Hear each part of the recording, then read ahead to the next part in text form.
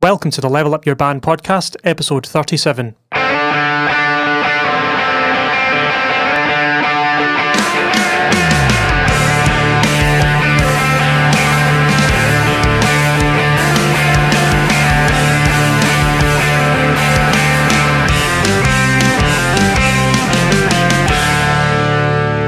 Hello, and welcome back to the Level Up Your Band podcast. My name is Gavin Patterson, and I'm here with Julian Pombo. Hey, how's it going? Not too bad. I've got a good one today. Yeah, it's going to be good. So this is our sixth guest, I think, if I'm not mistaken. And our second Graham, incidentally. We've had a Graham on already. So today we are going to be interviewing Graham Rorie. Graham is an award-winning fiddle and mandolin player from Orkney, just at the north tip of Scotland, if you're not from Scotland. He is a founding member of the folk quartet Gnoss and is a graduate of the traditional music course at the Royal Conservatoire of Scotland. Graham has also featured on fiddle and mandolin for albums by artists including the Red Hot Chili Peppers' Dougie McCants, BBC Radio 2 Young Folk Award 2017 winners Josie Duncan and Pablo Lafuente, and 2018 MG Alba Scots Singer of the Year, Iona Fife. He also engineered and produced Iona's latest track, Dark Turn of Mind, which I didn't know, by the way, which is pretty cool. And he also has the sexiest accent in the world, as you will see. So without further ado, I give you Graham Rorie. How you doing? Thanks for coming on. Not bad at all. Thank you for having me. Yeah. That's quite an introduction. Yeah. It's a mouthful as well. Jeez. So yeah, welcome on, and thanks for agreeing to do this. We've known each other. I think I was thinking about it last night. I think we met. Was it via my wedding band? I think that's how I met you, and then we kind of bumped into each other in the Celtic scene as well. Yeah, I think that's it. So it must have been. I think I've been doing gigs with you guys for Studio maybe 4 years, something like that. I was going to say 2016, which is probably about right. Yeah, around that time. Yeah, so I can remember, I think perhaps the first time I met you. Can you remember the gig we did up at just beyond Fort William on the west coast, the one with all the midges? The midges in that big tent. Yeah. And I remember that one specifically because me and Hermie did that gig and then drove back to Glasgow because I was flying to Orkney the next day. Yeah. Yeah, that was a brutal evening. Honestly, we've got quite a lot of foreign listeners. A midgie is a tiny wee sort of mosquito fly, but less deadly and more annoying. It's awful. They're awful things. Yeah, as somebody who comes from a country that has mosquitoes in it, I'd rather have mosquitoes at this point. You'd rather have malaria than because they're bigger. You can swat them away. It's a bigger target, you know. Oh, they're just dreadful. You actually deal with it. But this particular time, I was sitting up the back. I was in a teepee, if I remember correctly. And there was lights shining up the edge of the teepee, and the midges were just crawling on the tent. You could have gathered just a handful of them. They were just everywhere, and we're spraying this midgie stuff everywhere, trying to keep it off us. Oh, it was dreadful. And to throw insult to injury, we also had. Do you remember they brought out 25 reheated Domino's pizzas from the freezer? And sat them up the back. And we were tucking into these pizzas thinking, how do they get these here? I'm like, oh yeah, we just took them out the deep freeze this morning. Like, what? Domino's deep freeze? Oh, some gig. Anyway, let's fire on. Let's not talk about terrible gig stories. We'll get to that at the end. That can come later. That is coming later. They're all relevant. Yeah. So I wanted to get a background on your sort of musical beginnings. That's kind of how we do interviews. Just why music? Where did it start for you as a fiddle player or as a musician? Did you start on fiddle is the first question. Yeah, so when I was in primary school, it's free in Orkney to learn an instrument in primary school.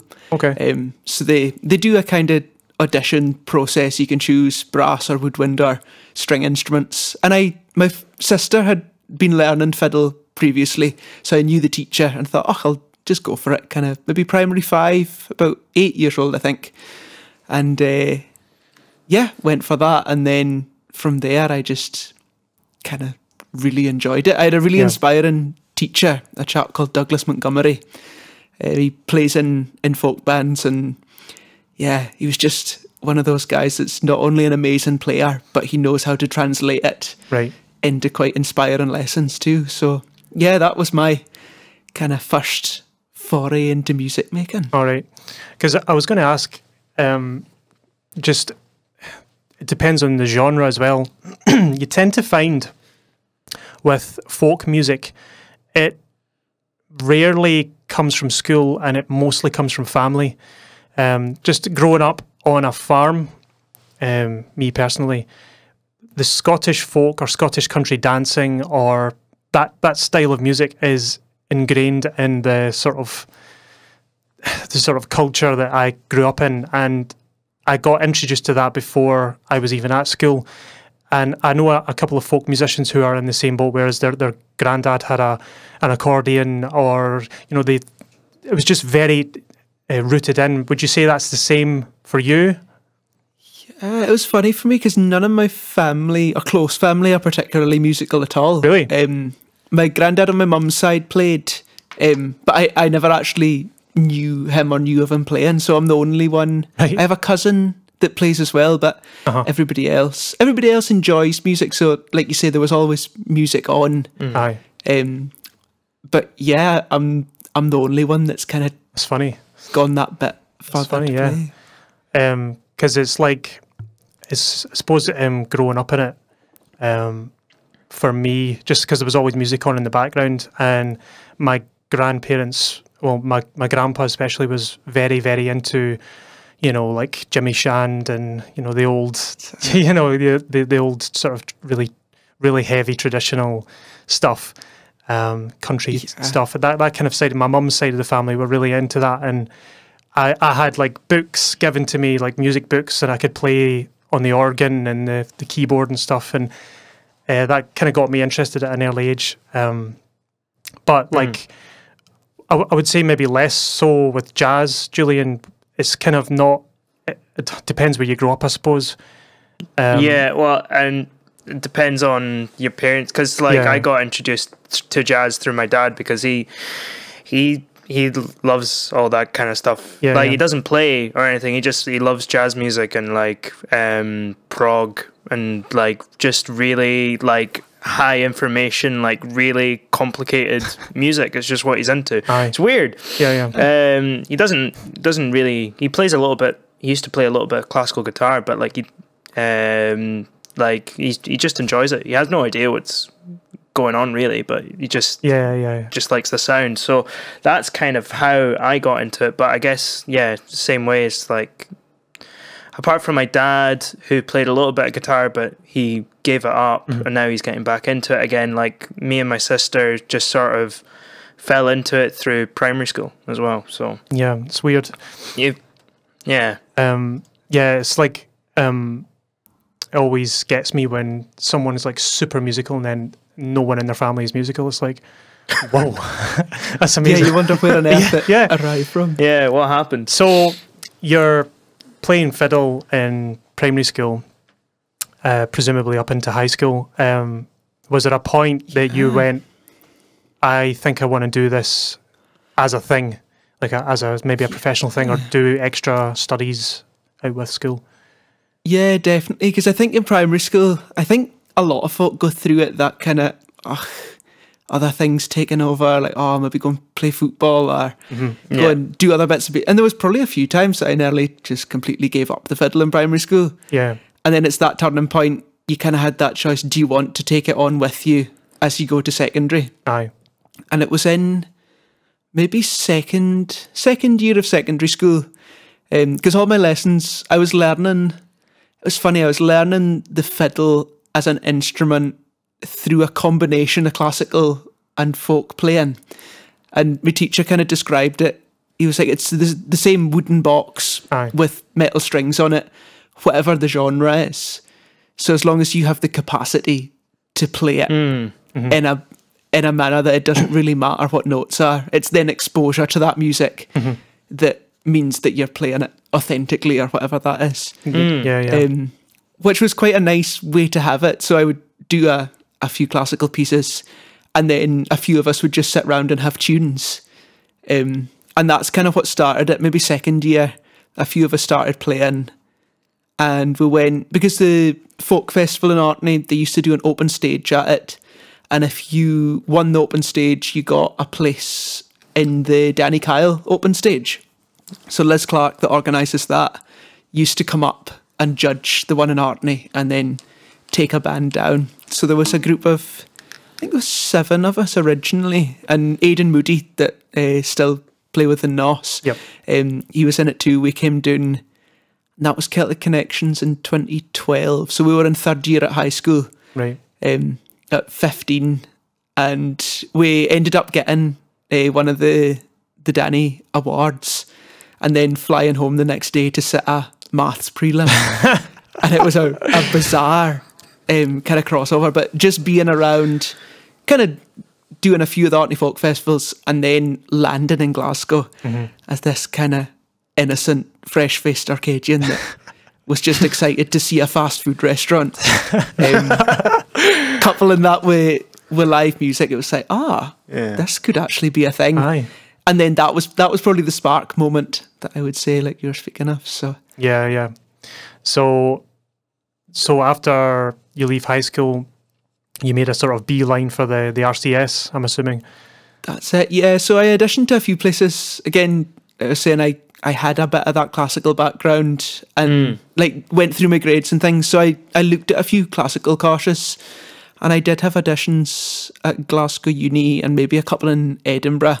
But the audition process for the RCS trad course was earlier, and I got my unconditional for that and kind of got my heart set on it after being in the place and meeting a few of the people that were auditioning at the same time. So yeah, I just finished high school, and I found out in the November, so I just kind of made sure that I was doing the bare minimum in 6th year of school, playing lots of fiddle, and then set off. That's what I did. Yeah, it's exactly the same. I got my unconditional in November, but that was for the composition course, and I went, well, I don't need to do anything in school now.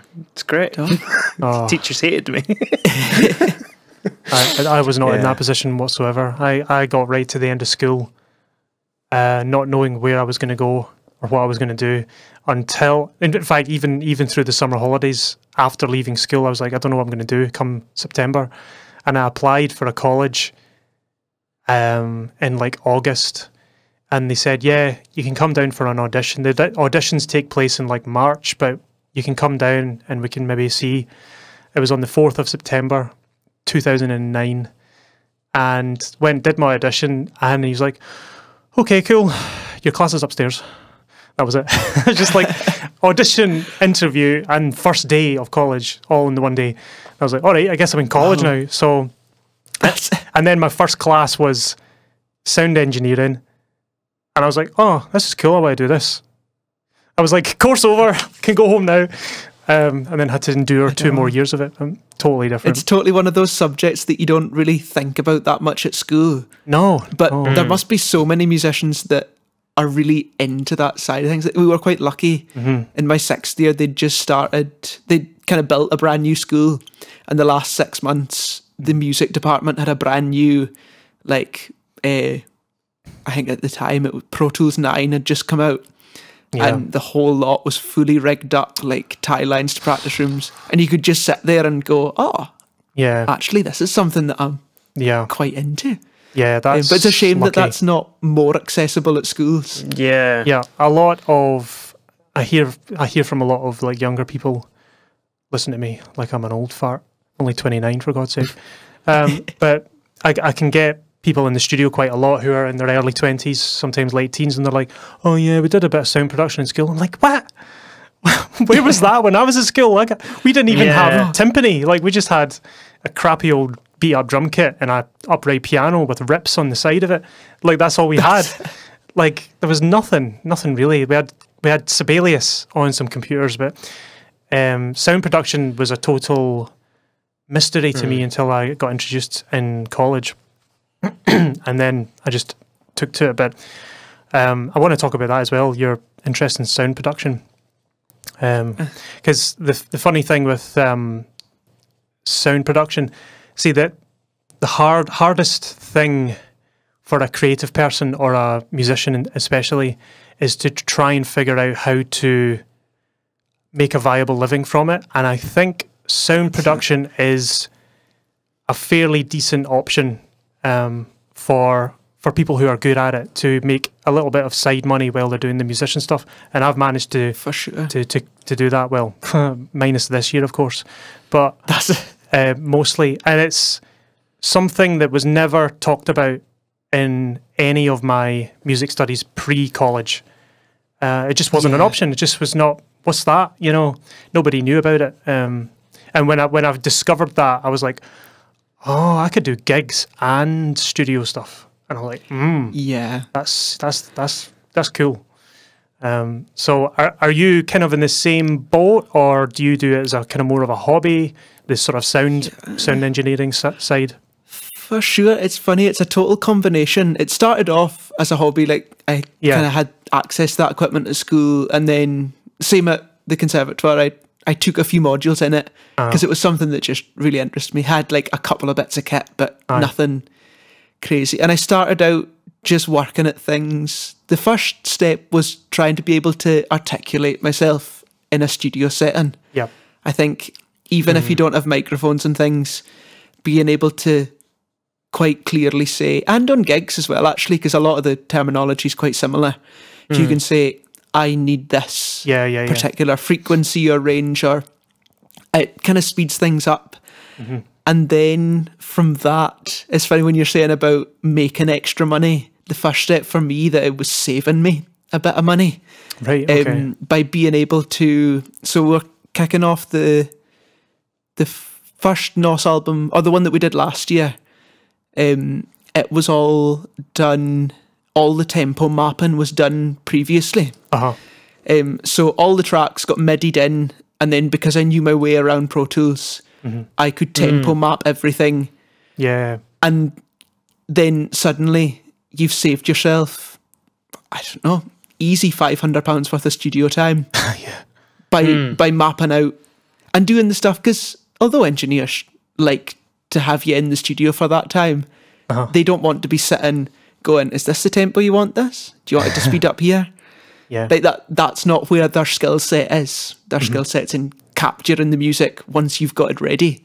So I kind of discovered that there was actually a way of being able to demo and get things set to make good use of the studio time you were paying for. And then from that, you figure out more and more, and a few folk have come in to record. That's kind of been my journey through the different stages. But yeah, that's cool. That's partly why we're doing the podcast, is to try and help people. Just they don't even know that there's a there. Do you know what I mean? They don't even know that there's that knowledge to be acquired. Even if we just raise up a thing, oh, this is a thing, they can go, oh, that's a thing. I need to go and look into this thing. It's really valuable. As you said, like knowing. It's like I thought of an example when you were saying something handy to know at live gigs and things. That you can, know the jargon. Our piper Scott Figgins, who's just a absolute roaster. I told him the meaning of high pass filter, and he just loves using it. It's like he just goes up live and just goes up to the microphone and goes to the engineer and goes, "Excuse me, can you give me your best high pass filter that you have available?" And he just loves using that because now he knows what it is. Like, joking aside, he now knows the jargon, and that's the whole point. That's the whole point. And for the number of pipers, if you're doing even sound on a ceilidh or things, a piper will come and say, "Oh, can you get rid of that tapping of the fingers?" Yeah. And sometimes it can take, especially because engineers aren't genre specific. Quite often they'll go, "What is it you mean? Is that a top end tippy tappy thing, or is it actually the sub of the air moving?" So yeah, just having that knowledge. Yeah, I would be pre-warning an engineer to go and hand him a coffee filter when he asks for it. I think that would. Have your best high pass filter. Yeah, here you go. Aye, cool. So when I talk about Gnoss, so where did Gnoss begin? Where is its origins? So it started off as just me and Aidan that I went to school with. He was in that original band, and I think we discovered quite early at university that having a university degree does by no means guarantee you any form of work once you leave. Even less so now. But we were kind of on the lines of, if we can get going and get gigging and get experience, the ball will be rolling then by the time we leave. Yeah. And it's a good chance to make a bit of side money as well. But we kind of just kicked it off because we were used to playing together. We'd toured with a couple of singers from Orkney, and kind of gotten to know each other's playing really well. And then just thought, we might as well go for this and get on the circuit early. And I think that's what held us in good stead then for graduating and having done the years of poorly paid gigs and touring around venues when you're not quite sure what the audience is going to be like. Because whatever folks say, those times exist. Yeah. So that was what kind of thinking. We enjoyed playing music together, and we thought might as well get going new early on in uni. And yeah, it just kind of developed from there. We went along and we joined up with a couple of guys from our year at uni, just folk that we enjoyed playing with. Yeah. Gregor and Connor. And then it kind of formed into what it is now. So Craig came in and joined. He replaced Gregor and joined in Baran, and now Connor plays flute and whistles. So it was quite a slow burner for a couple of years. Yeah. But it kind of meant that we could build up a bit of a loyal following, that you could tour around and have folk coming in. Yeah.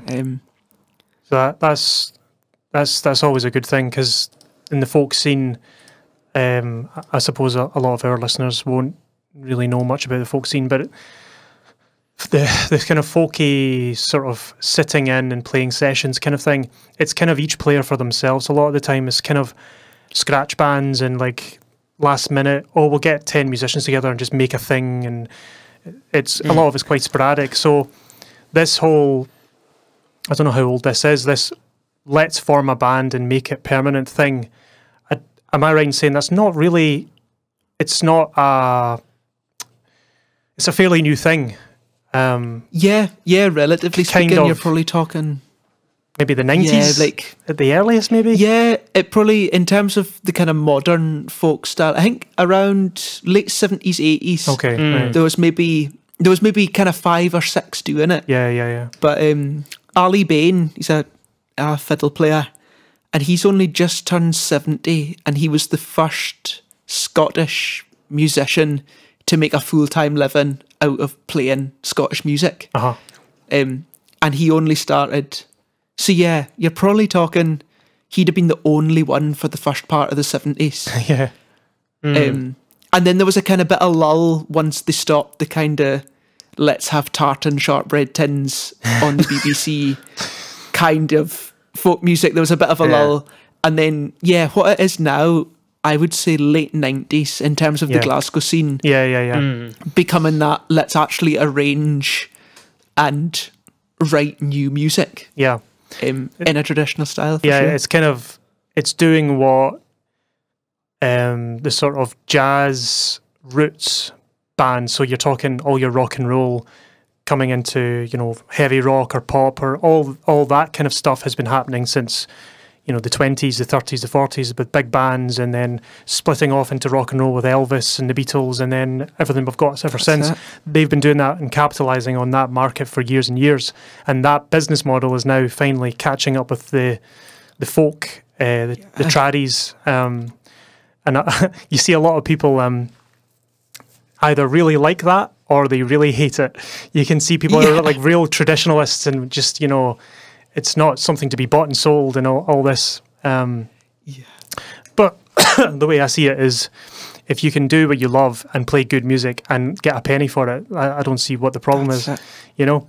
Yeah. There's some great bands out there. As a result of this sort of massive surge in, it's a kind of popularisation of Scottish music. You get some right cracking bands. And I think it often surprises people too. People go, "Oh, I'm not really into trady stuff," and then you go, "I bet I could find you a band." That you would really, that you would never ever associate with. You'd go, "Oh, fiddles and bagpipes." Nah. But I think a lot of folk really do surprise themselves. They go, "Oh, you know what? That's actually pretty rocking." Yeah. It's weird. I actually had someone in here recently who's kind of into like post-punk rock, you know, a little bit of metal, scene kid kind of music, and he's like, "Oh yeah, I'm leaving this band. I want to get into Scottish folk." And I was like, "Oh, like wow." It's like I actually listened to some stuff recently and thought it was actually really cool. I'm like, "Oh, that's cool." And what I love as well about it is the sort of genre mashes. So like some technical, like progressive, you know, odd time signatures and all that coming in, and some rockier stuff, even some jazz seeping into folk as well. You get some really cool blends. I really like that. For sure. It's such a cool scene, and I would say Glasgow's kind of at the centre of that. Yeah, definitely. With the it was a big reason I moved to Glasgow, just because, like you say, it's not just one bar that's only tradies that meet up. There's kind of You can go across the city, and I suppose even like myself, working with you guys with Studio, like that's a covers band. Of people with, I find it amazing the range of backgrounds just in that group of 7 people. I know. But you're still meeting up. There's an amazing video that Chris Teeley talks about genre hopping. Yeah. And he says about, if you truly claim to love music, then you'll give every genre a bit of a chance. Yeah, of course. And he said, like watching a Mahler symphony, he says, some of that music, why would you not have the same reaction to that as you would at a Radiohead concert? He says it's the same creation of tension, it's that same big release. That it's surprising when you start working with people out with what would be your field, you would class it as. It can be when the best music's made. It's great. That's what you say, Julian, quite a lot.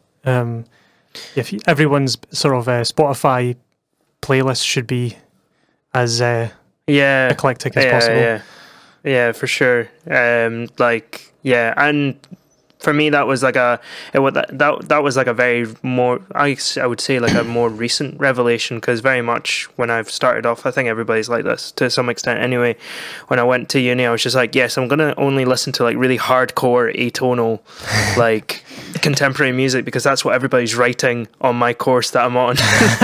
And then I was like, oh no, wait. And then once I joined the jazz course, and then I obviously started listening to jazz, and then from there I was like, oh, like a lot of like, you know, like late 80s, early 90s hip hop has like a lot of influences from jazz, because they sampled a lot of jazz records. So then I got really into hip hop and rap, and then I rediscovered I was really into punk music, so then I started listening to more punk music again. My Spotify like most played like tracks are an absolute mess. It's just all over the place, you know.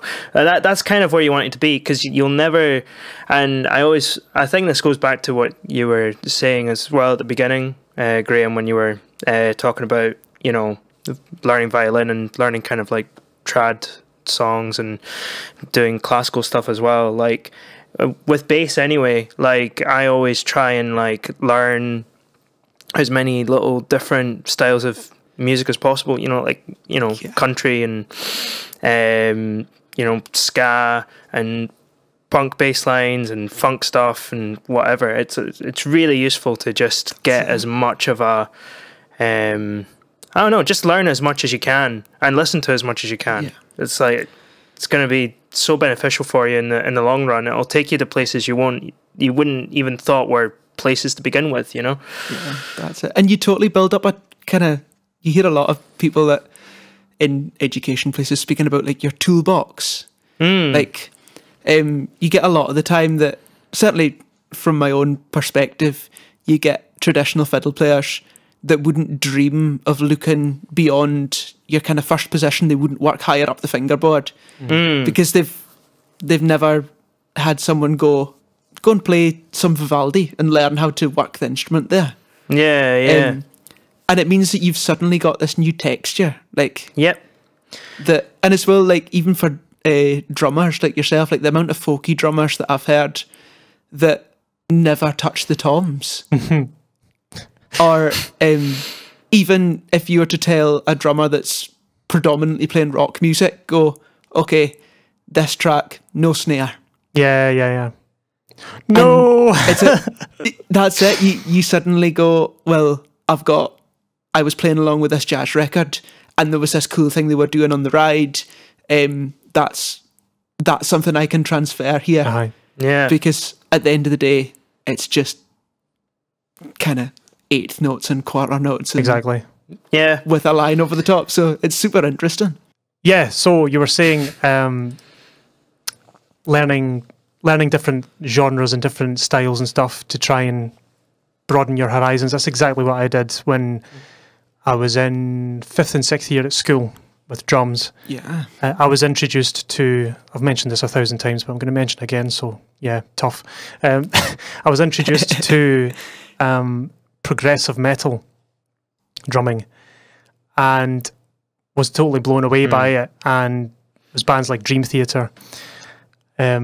So I had to learn so many different techniques to try and play this music because it was so complex. It was like really fast, like weird beats and polyrhythms and all this stuff going on. It taught me so much, to the point where even just playing your standard old rock tunes and beats and stuff becomes much more stable, because if your level of ability is here and you're asked to play music here, it's going to be so solid. That's it. It's like Julian, you said in a couple of episodes ago, it's playing something simple well is the best. It's the best thing. Actually, like you say, country music has done that for you. Yeah. Learning, so like, learning how to play like country bass lines, and actually just like sticking to just like the one thing, just and keeping it consistent, or like the one shape or the one kind of like riff kind of thing you just move about on the bass. It just it really forces you to like, I don't know. Yeah, it was probably the best thing that I ever did. I used to at first I was just like, oh, this is like really, really boring, you know. I was like, oh yeah, it's just like one, you know, root fifth over and over and over again, kind of a thing. And I was like, no, it's way more than that, you know.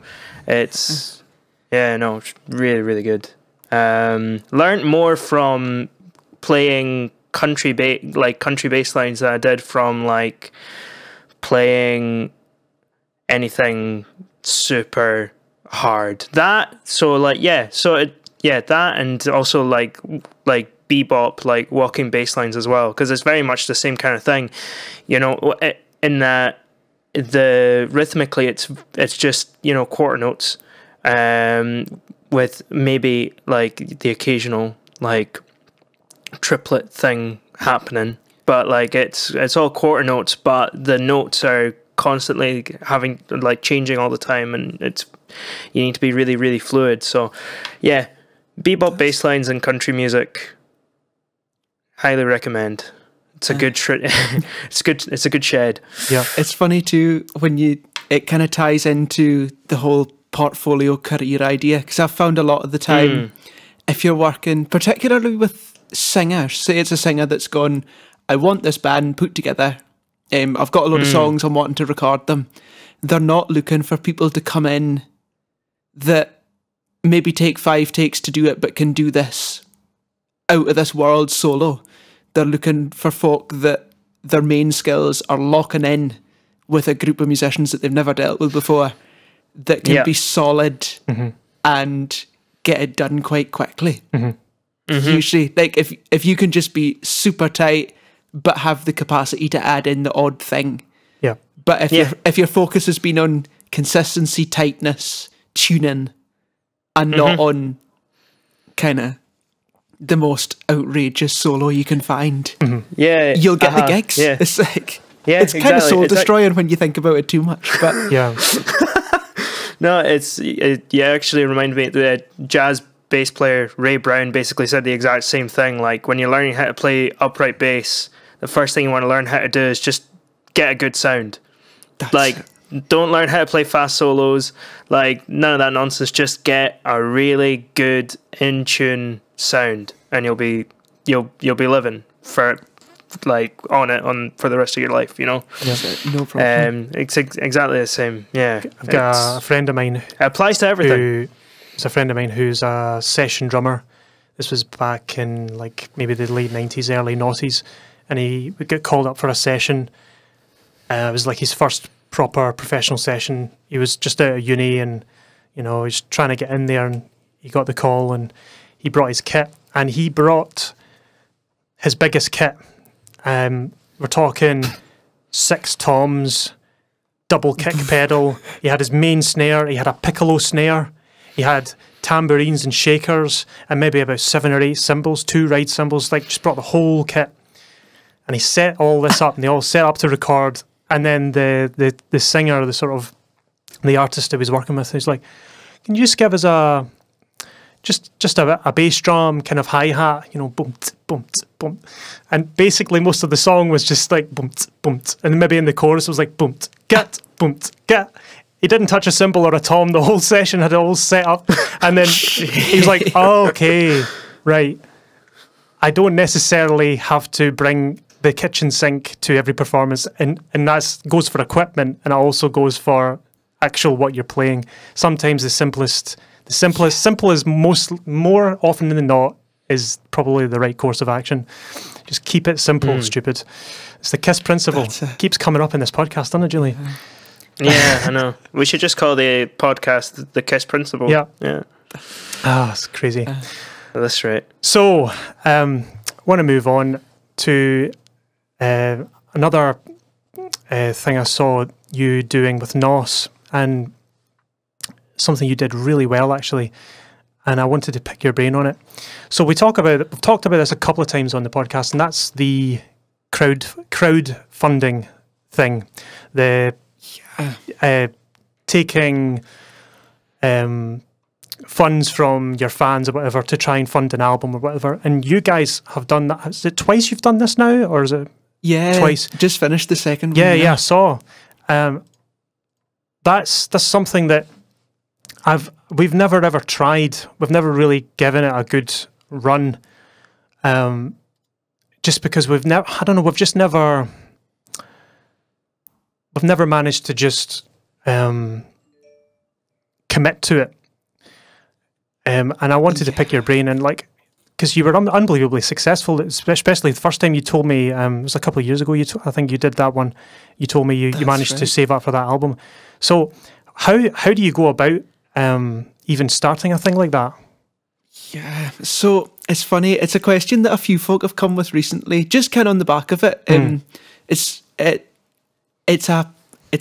big project to undertake. I went and did there's a kind of, I don't know if you call them a company, a kind of organisation, the Scottish Music Industry Association.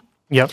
And they did a talk on crowdfunders. So it was quite general, kind of across the board. But there was loads of little things that I picked up on in that. And one, it's funny, again, it's one of those things that you go, oh, I wish I didn't actually think, or I wish I didn't know that, but it's almost considering, in terms of audience fan base, a Facebook like is worth about 5% of what an email sign up is. Yeah. And it's thinking about stages of engagement that's been the main thing that we've gone, okay, where are we going to find the people that are actually willing to put money into it? So you're kind of asking, it's a bit like media questions. You're asking who, what, why, and when is your kind of main thing. So you need to figure out who are the people. So chances are people at university that don't have an awful lot of disposable income aren't going to order a £100 tune composition, but they might order an £8 digital download. Yeah. So as you kind of find your tiers of people, I think folk music, again, it's slightly different in that there's quite a lot of the fan base are quite willing to still buy physical albums. So we have a lot of those that we've built up over the years on a mailing list. So at any live show, we put a sheet out and say, chuck your email down and we'll give you the updates. Yeah. And by that, you're getting much closer to the person than a hopeful scroll on Facebook. And those are the type of people that are going to go, oh, well, I might get a tune written for my daughter's birthday, or I would quite like them to have an instrument lesson. Any of those kind of things. Yeah, kind of consider, as a kind of long way of saying, consider who it is that would support you and what would they like. It's your customer avatar, basically. Yeah, for sure. And you can kind of see by scene specific, like we look around other folk bands and see what they're offering and add that to the ideas we've had ourselves. They say like an emailing list is like second only to word of mouth for getting stuff out there. Like social media is not all it seems. That's it. Yeah. I think if you can get as close as possible, like you say, that isn't word of mouth, certainly emails, and even just having a sign up on your website or putting that sign up form on your Facebook pages. I've seen a few folk doing that. They've got, you can get a digital download of this track if you sign up to your mailing list. Again, it's not genre specific, but people could go, okay, I would quite like to listen to that track. I'll chuck my email down. Oh, what's the difference anyway? Yeah. But then you're checking through your emails and go, oh, I quite enjoyed that track. And they've emailed straight to my inbox. I'll maybe go and check out their crowdfunder too. Yeah. And I think about 50% of the eventual backers came from our email list. And the rest came from other bits and pieces. But yeah, it's a huge chunk. Yeah. So yeah, if anybody was looking to do a crowdfunder, I'd say get your mailing list rolling in advance. It's a tough job because you've got so much work over and above. You've got to keep the ball rolling and keep yourself top of mind. That's the most difficult part of running a band, I'd say, is keeping top of mind so that folk don't forget you. Whether it's social media posts or updates in the email. And I think the trickiest part I find with all that stuff is actually finding things to post. That's it. Oh, just drudgery, trying to figure out like what can we put up, and sometimes something is better than nothing. You know, it doesn't matter what it is. Yeah. That drives me crazy. That stuff. It's totally not in my wheelhouse. Social media has never been a thing. I kind of know roughly how to structure a post if I need to do it, but it's certainly not something that comes naturally. Yeah. But like you say, it's such a huge part of working as a musician now. Even more so nowadays. Yeah, has to be. Because it's quite important. Well, that's funny. You're doing the job that a record label would have done 30 years ago. You're doing the sourcing the studio. You're you're sorting out the fees for recording and mixing and mastering. You're talking like distribution, production of CDs and vinyl, depending on what era or whatever. Your merch, your tour guide, your tour planning, and your it's just endless. And all of that used to be handled by your big record labels, and all the artists did was turn up. But now, all of that stuff, because of the internet, the invention of the internet, all of this stuff has become much easier to do by yourself. But it's still a load of work, and that's it. If you're not willing to do it, it's not going to happen for you. And people keep chasing this old dream of, we need to get signed, and it's not the case anymore. It really isn't. Yeah, I think it was a big thing for us. So labels aren't as big a thing, but we were looking. It's more booking agents. Yes, on the trad scene, but it kind of fills a similar kind of gap. So we were always thinking, down the line, it would be magic to have someone fight in our corner in terms of the festival circuit. Yeah. But I think the important thing that we did was we didn't wait about for them to come to us and go, we'd like to sign you or something. And you couldn't really approach them to just ask, because they would go, well, you're not a big enough name to make money for us yet. Yeah. So I think, again, it's one of those age-old pieces of advice, like the KISS principle of just, if you're putting your head down and getting on it and working hard, doing all those things, turning up, and your band being a pleasure to be around. Yeah. It's like, it's amazing how quick someone decides, their music was really good, but they left a mess of the accommodation and they were a bit they weren't particularly great to speak to. If we've got the option of 2 bands to have back next time, we'll maybe go the other one. Yeah. Every little move that you make down the line is heading towards getting signed, being liked, a mailing list member thinking, they were a really friendly bunch, I'll chuck some money in for a CD. Aye. You're constantly on show, and I think if you're generally conducting yourself in a way that's quite positive, it'll stand you in good stead. Yeah, for all those projects down the line. Long gone are the days of trashing hotel rooms like the Who. That's it. Can he do that anymore? No. You can try it, but I don't know if it you could try it. Yeah, I'm sure you'd end up on the news somehow, but local news maybe. You didn't have 5-star ratings in TripAdvisor back in the 1970s. That's it. Do not recommend this band. No. They trash toilets every time they turn up. That's it. There was something funny. I think it was Liam Shortall when he was on. He said something funny. Or was it Graham? I can't remember. I think maybe both of them said it. But if you want to be, if you want to keep top of mind, you want to be, a successful band, you've got to be willing to spend absolutely huge amounts of time behind a laptop doing all the stuff. Because but I think what I can't remember who said of it. They said they couldn't believe how much time they spend doing all the emails and all the social media and all that stuff behind the laptop, because it's like, spend more time doing that than actually playing the instrument.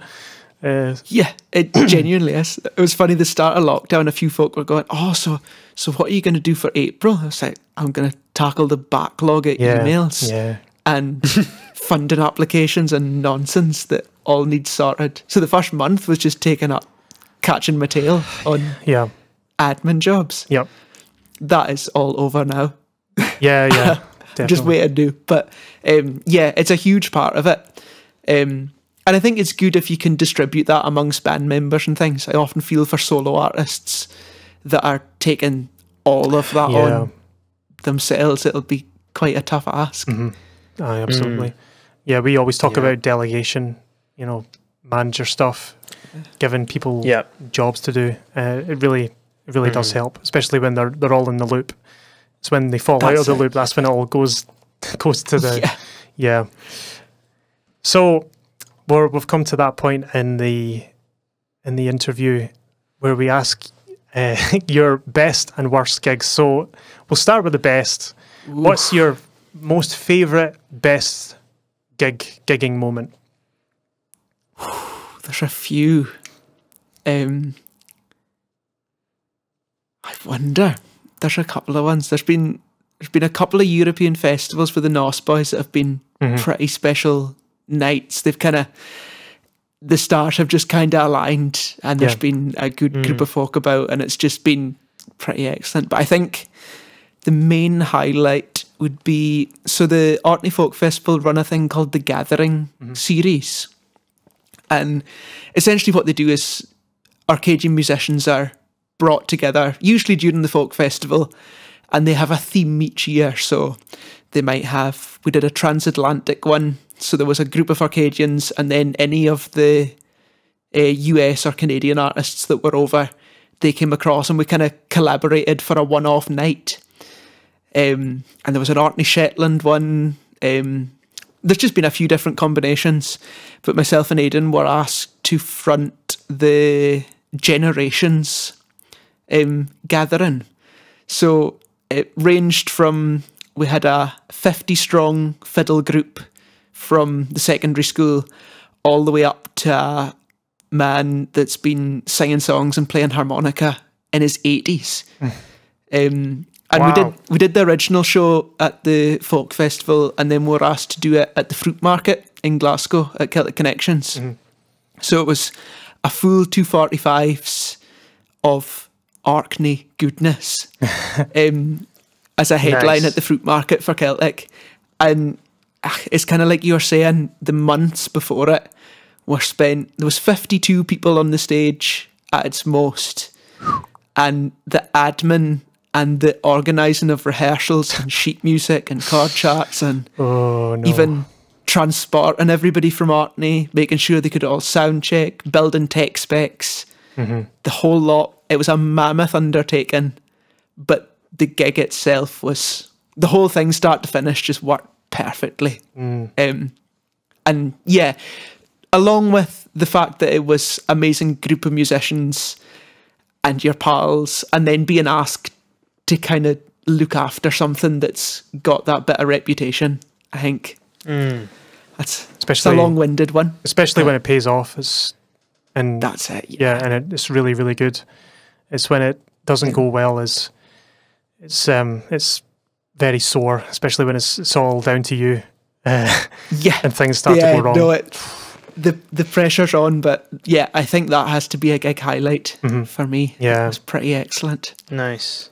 So we'll go on to the worst, the worst gig you've ever played. Oof, there's quite a lot of them too. I could lie to you and say that they've all gone swimmingly and there's not been any issues at all. It's funny, there's never been one that's taken all of, like, there's never been one that every single part of it has been negative, thankfully. Yeah. There's been a few horrendous drives. Our last Gnoss show was up in Russia, and we left Glasgow at 3 a.m, landed in Moscow at 6 p.m, and then drove for 8 hours in the snow up to this small town in the north of Russia.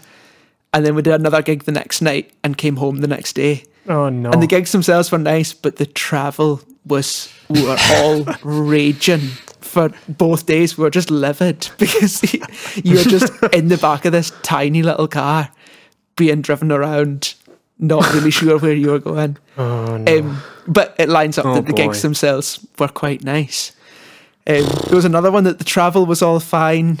It was last November that we did. I think it was a 16-day UK tour taken in Scotland and England, and most of them had gone really, really well. And we arrived in Leeds, walked in for that one, travel perfect, no bother at all. But we walked in and we'd sent them, I think it was either 50 or 70 posters that they'd requested, and we're like, that's quite a lot, but okay, you can have that.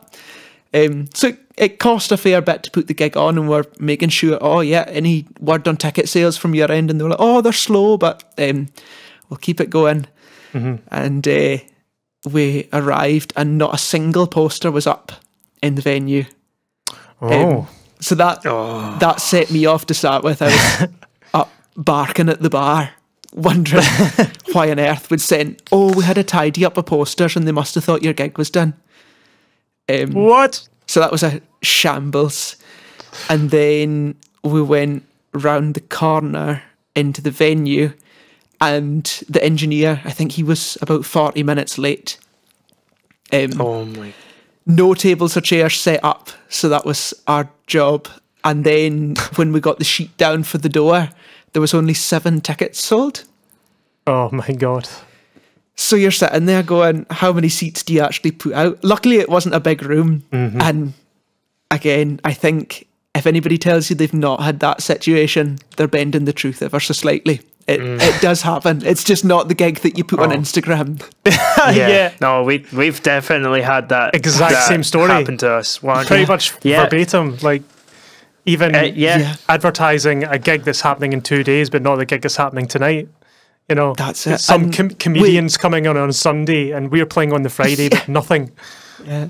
There's an ABBA cover band at the weekend, but you're on the Thursday, and there's and mad. Like, you turn up, and I think we eventually ended up with 9 people in, and you still have to do the same show. These people have spent what they would on a ticket, so you have to give them the gig, and we turned it into a bit of fun. Like, you're kind of asking them to sing along one at a time.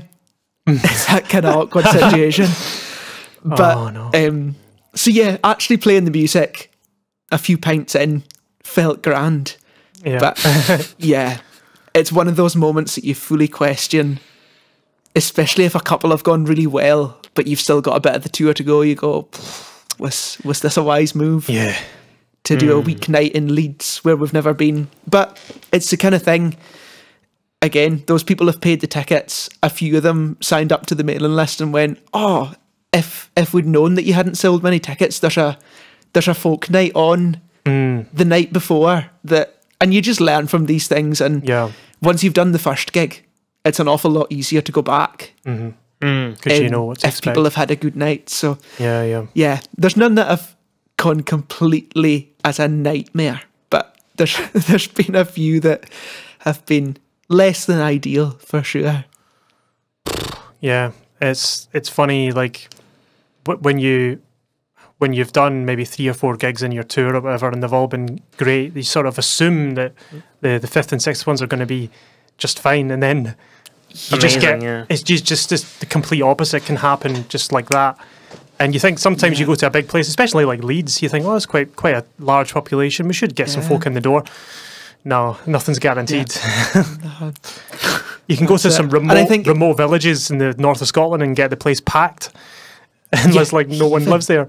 It's so bizarre. Yeah, it is. It's crazy, and I think it's the kind of thing that could really quickly become disheartening. But I think if you're quite open about it and just go, well, that's the way it is. Absolutely. Those nights happen. Yeah.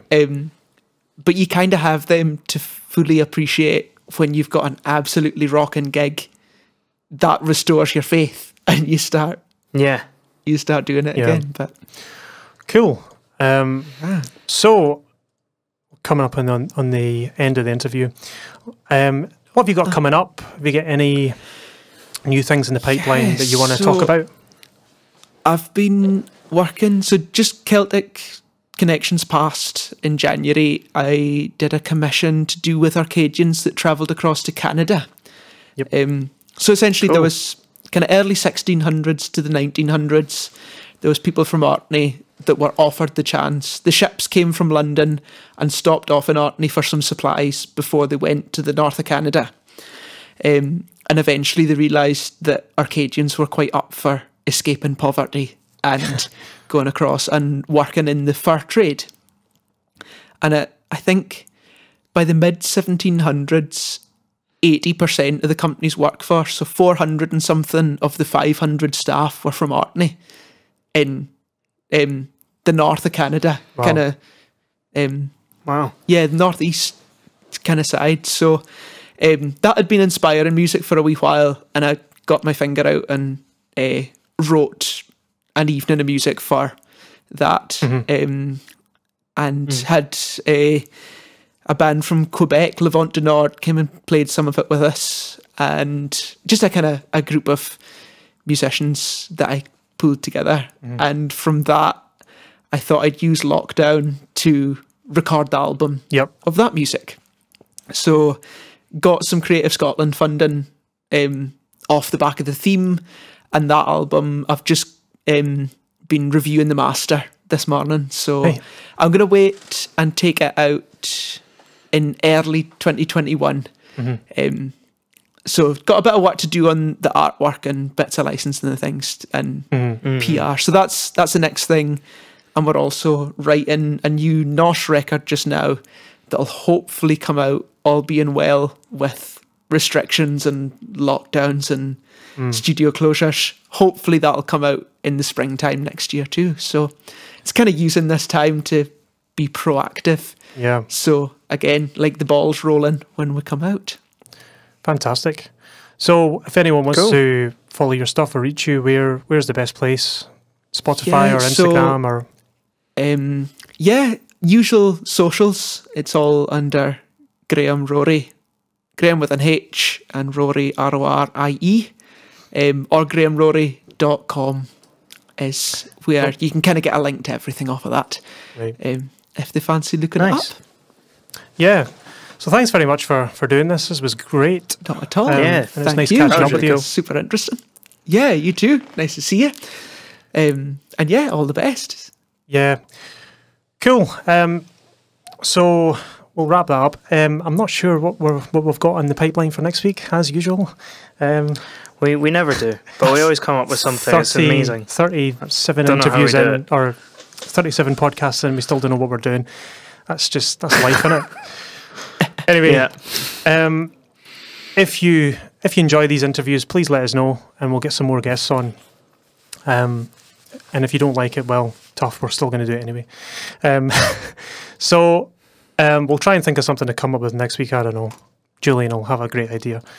Julian's always got some wild card ideas. So I'm sure. Yeah, we'll see. But hope you all have a good week, and hope you enjoy the episode. And we'll see you all next time. Okay, bye. Right. Bye.